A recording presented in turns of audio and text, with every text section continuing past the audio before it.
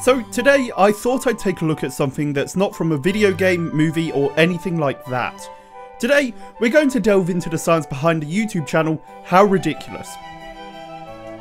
Hello everybody and welcome to the Science of, where today we're taking a look at the YouTube channel How Ridiculous. Now if you're not aware of this channel, which would be pretty tricky as they're over 205,125 times larger than my little channel, How Ridiculous consists of three Aussie lads, Brett, Derek and Scott, dropping objects varying from giant rubber band balls to jet skis from the 45-metre tall tower called the Leaning Tower of Gingin, which can be found at the Gravity Discovery Centre in Western Australia. Hence why most of their video titles say that they're dropping axes onto cars or something similar from 45 metres, that's how tall the tower is.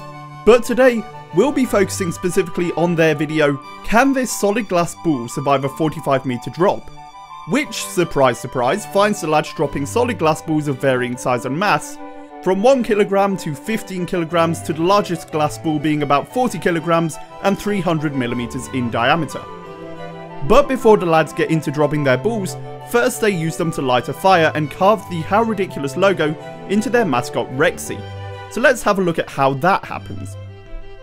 Now, you may think that this is a rare occurrence, but there are many articles of people's homes getting set on fire due to crystal balls.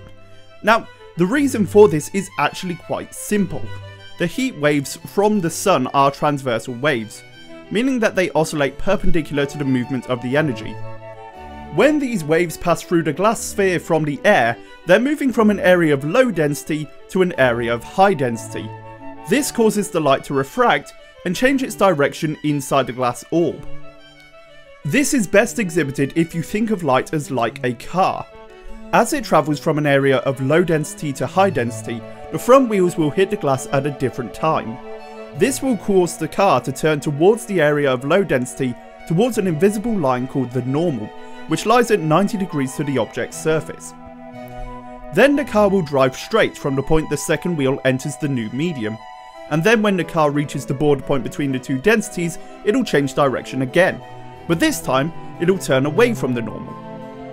This refraction can be used to focus the infrared waves of thermal energy onto a single point, by moving the object closer or further away from the lenses.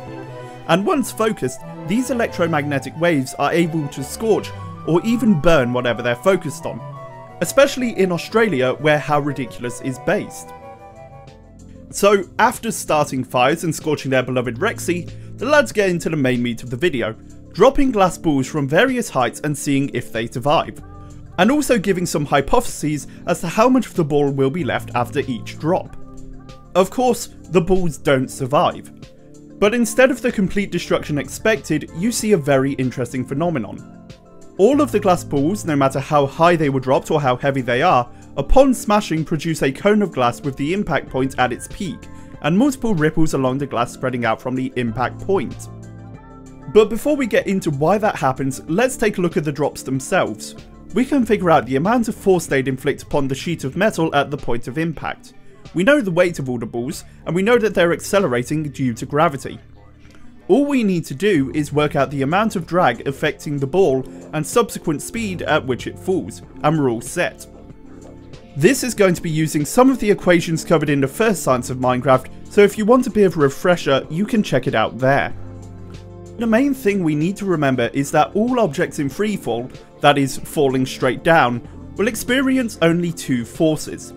The weight, or gravitational force, which is equal to the mass of the object multiplied by the gravitational field strength of whichever planet you're on, and the air resistance, or drag, which acts against gravity and depends on the speed of the object during freefall.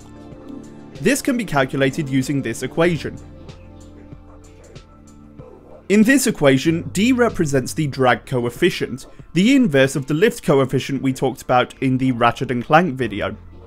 It's actually quite convenient for us that we're looking at a sphere, as these have been widely studied in relation to drag coefficients. When looking at glass balls used in the video and taking their falling velocities into account, we can find that their drag coefficient will be around 0.5. So now that we have the drag coefficient, we need to know the atmospheric or air density. Once again, this is relatively easy to find, as we know that atmospheric density is impacted by atmospheric temperature. So we can find a temperature in Perth during the 9th of September when this video was most likely filmed, based on the temperature and the ability to scorch Rexy. This was found to be between 23 to 25 degrees. At these temperatures, the density of the air on average would be 1.19 kilograms per cubic meter of air. Now we need to find the cross-sectional area of our sphere. Once again, this is very easy to do. All we need to do is multiply the square of the radius of the sphere, which is 0.15 meters, by pi, and this gives us a total cross-sectional area of 0.07 meters squared. So there we go. All we need to do now is find the velocity of our falling object. This is easy enough to figure out, as all we need is the distance fallen, 45 meters, and the time taken to fall, which is just over 3 seconds. Whoa! Oh! So we can find the falling velocity of our ball to be about 15 meters per second. So now we just need to put these into our drag equation and get the air resistance acting upon the glass ball. This gives us a drag force of 4.6 newtons, but this is actually kind of misleading, as this equation doesn't take the fact that acceleration exists into account.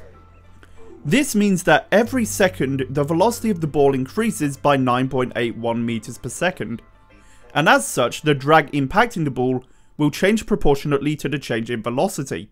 Now, I'm pretty bad at doing mechanical physics, so for the purpose of this video, I brought in someone who's a bit more adept when it comes to mechanics, and they very kindly made an Excel spreadsheet which shows the variation in not only the drag, but also the velocity of the ball, the height it's at, the acceleration it experiences, and the resultant downward force acting upon it, all relative to the time of the fall.